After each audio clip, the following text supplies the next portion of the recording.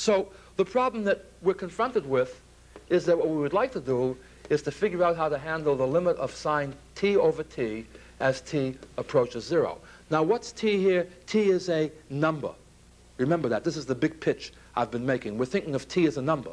If, on the other hand, you feel more comfortable thinking in terms of traditional trigonometry, and let's face it, the more background you've had in traditional trigonometry, the more comfortable you're going to feel using it, let's simply agree to do this. That if it bothers you to think of this as a length divided by a length, etc., and that this is a length or a number, let's agree that we will go back to angles but use radian measure. Why? Because if the angle is measured in radians, the sine of the angle, t radians, is the same as the number, the sine of the number, t. Well, again, here's how this problem is tackled. What we do is we mark off the angle of t radians. Remember that we have a unit circle.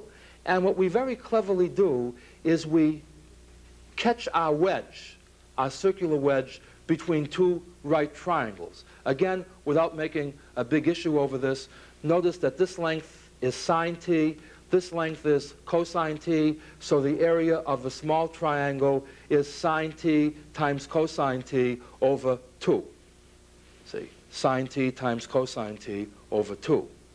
Now, on the other hand, since that's caught in our wedge, what is the area of our wedge? Well, since the area of the entire circle is pi, see, pi r squared and r is 1, since the area of the entire circle is pi, and we're taking what? T of the 2 pi. So there are 2 pi radians in a circle.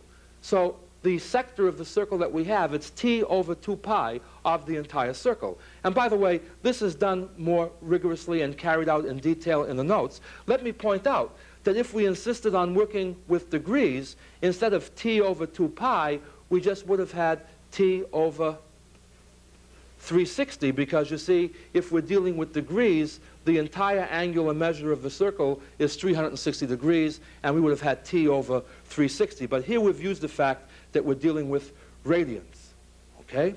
And finally, the bigger triangle, which includes the wedge, has as its base 1, so that's the radius, and since the tangent is side opposite over side adjacent, this length is tangent t, and so what we have is what?